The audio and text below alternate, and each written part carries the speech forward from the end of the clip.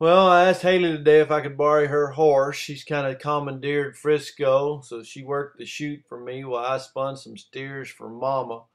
She pulls off a couple shots today that was outstanding, but after I rope, her and Gabe go and get my rope.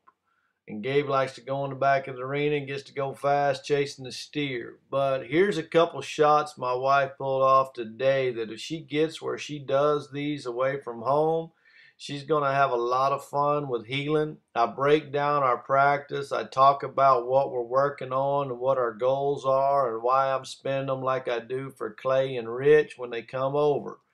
But I really think my wife's progressing, and we'll see how she does when we leave home.